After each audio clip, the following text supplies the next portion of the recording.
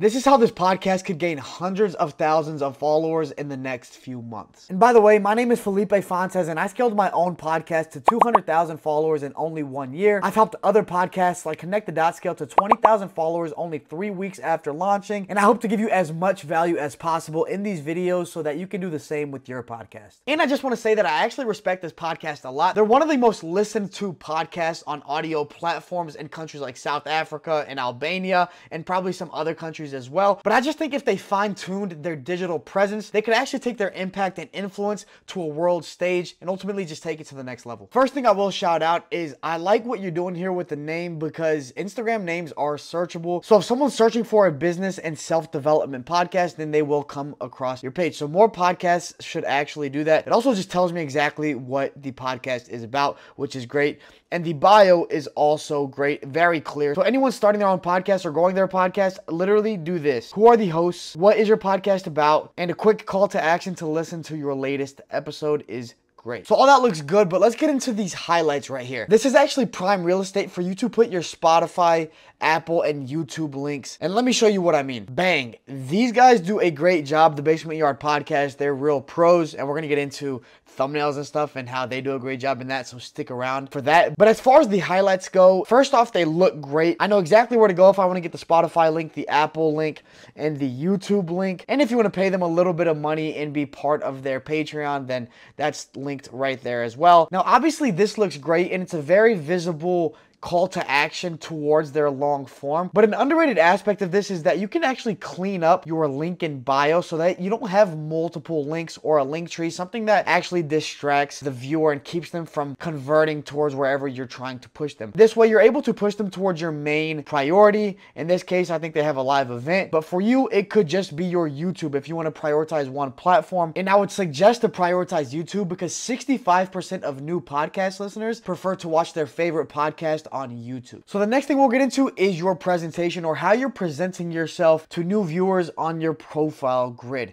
which is a very important aspect because new viewers are going to choose to follow you if they understand what they're getting and if you're presenting a captivating look on your social. And from this right here, I can tell you that you're not. And the reason being is that there's a lot of cut off faces, which already throws me off because first off, it just doesn't look good, and second, I can't see the full face of the host. And the second thing is that the text on the thumbnails aren't pungent. Like, they don't pop out at me and they're not very clicky. So for example, this one here says, remember the first time you ever saw a screen? It was, and that's it. And so the faces are cut off and the text isn't clicky. And up here you can see that they're using some photos in order to enhance the thumbnails, but it's the same photo on all three. That is just repetitive and redundant. So I would definitely change those images. That is a tactic that you can use in general when you're building your personal brand, as far as using captivating images as a thumbnail instead of screenshots. However, when it's a podcast, usually a screenshot of a speaker from the podcast, a host or a guest, actually works best because it tells the viewer that this is a podcast, whereas this might not tell me that. Also, again, even though the photo does look good, the text isn't clicky. Like OpenAI and Reddit partnership, that isn't really clickable to me, but if you gave me a sneak peek on what you guys say about this partnership, like OpenAI and Reddit partnership is horrible or is fantastic, then that gives me a sneak peek. So this podcast is a great example of showing clear faces and text on the thumbnail. Like 2 circumcisions on the text kind of makes me curious to watch. Now, not all of these texts are super clicky, so they definitely could do better in some aspects here, but you can see how they maintain consistency across their whole profile. Now, I understand you guys are doing it remote. It would be better if you could do it in person because it would allow you to just get better footage and therefore get better thumbnails. But if you are recording remote, these guys do a great job of just showing their face on every single one. These are a little too zoomed in for my liking, so I would try to zoom out in some way, but as you can see, very clear. The text is not in the way of their face for the most part, and they have a consistency with their presentation. So when we get into the actual edits of the video, there's a few things that we can get into. First things first, let's improve the quality of our setups. Now, this guy right here looks amazing. The quality is amazing. He's far enough back to where when we create social clips, he's not going to be too zoomed in, but the other host is super zoomed in. And so this is the problem when you're this close to the camera. When you create a social clip, it's going to look like this. You're way too zoomed in. As I talked about in another audit, it's just not comfortable for a viewer. They're gonna swipe right away when someone's this close to their face. If you're further away like the other guy, you're gonna be able to create a social clip and still have proper distance from the camera. So it would be a huge improvement if both of us started getting on this level right here. The social clip overall would look a lot better, and also you'd be able to make quality thumbnails from them. And when you make this change, you'll see how you'll easily be able to make good thumbnails. For example, there's no way you can make a good thumbnail with this. He's too close, and if you put any text on screen, it's gonna be over his face and it's just not gonna look good. On the other hand, this one has the makeup of a good thumbnail. All you would have to do in this case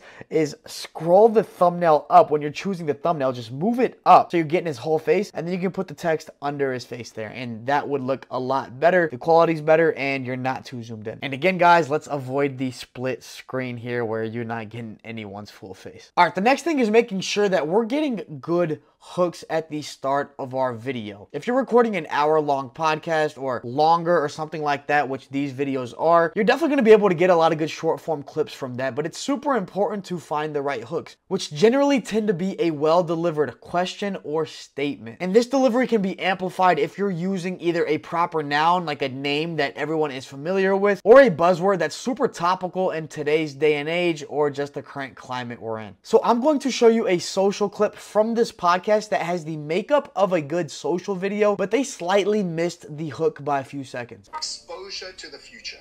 A lot of the mental health that we have around the world is the complexity of what's going on around us. Starting that social clip just a few seconds after that initial statement would have actually been a great hook when he says, a lot of the mental health that we have around the world, blah, blah, blah. And the reason that would have been a great hook is because you're starting it off with a strong statement that also has a topical word, mental health. People love talking about that in general, and there's definitely controversial opinions, whether it's real or not or whatever, I don't get into it. So yeah, super important to start off your podcast clip with a very clearly delivered hook. That's usually either a statement or a question, and it helps when you refer to something that is very topical, controversial, or that people just like talking about. Another thing is please include value in your videos before adding a CTA to push towards your long form content. A lot of people are so eager to push their short form viewers to go watch their long form that they actually exclude the value that is going to make the viewer want to go watch the long form in the first place. And here's a clear example of that. There's no comparison physicality to physicality when it comes to machines.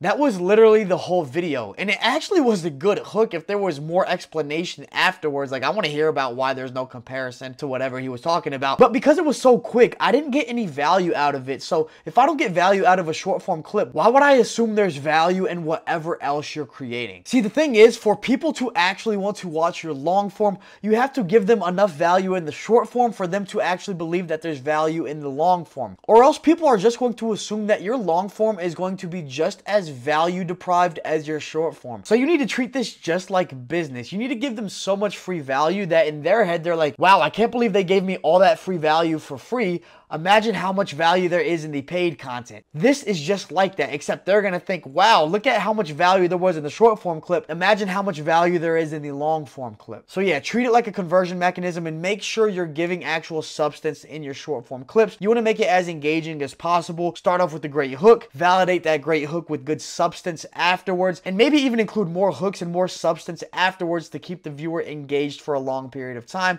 And then only after that can you include a CTA to go watch your long form. At that point, it makes sense. But if you don't include any value in your video, it doesn't make sense. The last thing I'll say as far as short form content goes is to always keep the captions the same style across all your short form videos. As you can see here, this is one style, and then here this is another style, here this is another style, and then here this is another style. So look, there's nothing wrong with experimenting with different caption styles, but once you find one, stick with one. It's going to help with that overall consistency, and again, the clarity that your viewer gets when they come on your page is communicated in the consistency of your presentation, which in big part is your captions alongside your thumbnails and others. All right, now let's get into the long form. First, let's just make sure we have consistency in the title. So as you can see in these first two, you have Ep 219, Ep 218, but in this third one, the episode is at the end.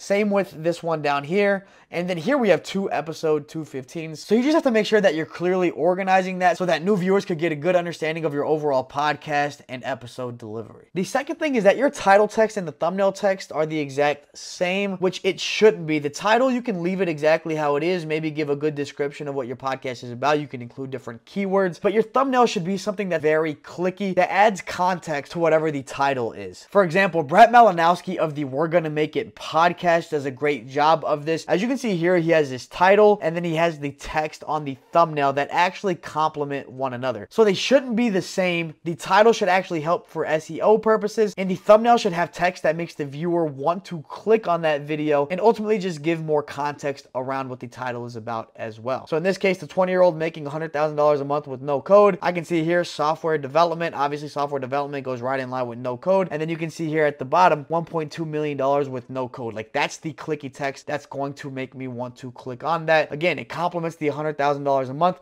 but it's not the same thing. And then the last thing I'll say as far as the long form goes is that you should always add a teaser at the beginning of your episodes. Now, what is a teaser? A teaser is a compilation of the best moments of your podcast. The reason you're going to want to incorporate this is because new viewers are only going to want to stick around if they get value at the beginning of your episode. And so you give them a taste of that value, a taste of what they're going to get in the very beginning of your episode. Because the nature of podcasts is that you're going to start it very conversationally, talking about the day-to-day, the weather, whatever's going on that day. And that is enough for a new viewer to click off right away because they didn't get validated. We just need dopamine hits very early. That's how we are as consumers. And that doesn't mean you need to change the intro of your podcast, but ultimately just get the best moments, put them at the very front. And if you're a podcast consumer, you've seen the best podcasts do this. Here's an example. Let's talk about money. I love money because I feel like it's a game. Sold 50 million in revenue of sour strips in the last 5 years. It didn't happen overnight. It happened on over a decade. The harder you work, the luckier you get. Max.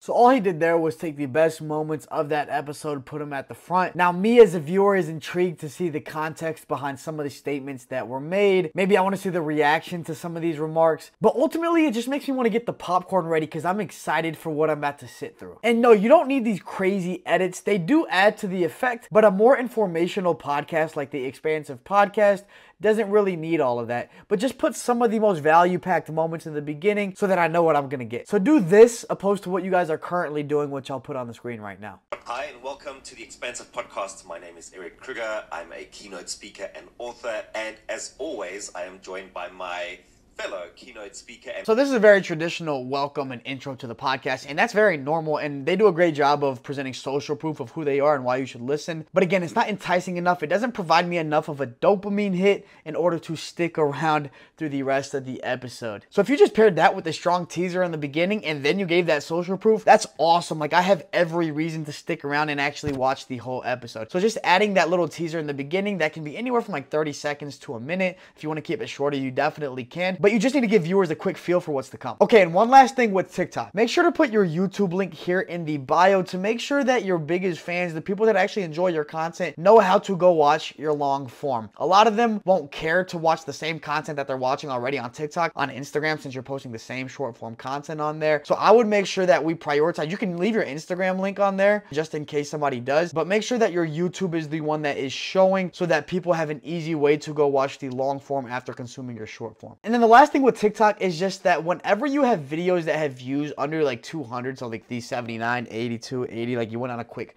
cold streak right here, delete and repost them, because TikTok is usually going to push your videos out to at least 200 people, so you should get a minimum of 200 views. So this probably means that you were shadow banned for a quick little moment. Like, it happens to everyone. Just delete your videos and repost them so that you can actually start doing normal on your videos, like with these, and then hopefully start getting into the thousands as your video quality and your content gets a lot better based off of what we talked about before. Now, I just want to say that I really respect this podcast. Actually, both of these hosts are very established in their field. They are both thought leaders. So if they just took their digital presence to the next level, I believe that they can increase their impact to a global stage and just overall increase their impact and influence to a whole nother level. So if you guys are watching this, hopefully this helps you out. And if you're a viewer and you want your own podcast and social presence audited, then just comment audit below.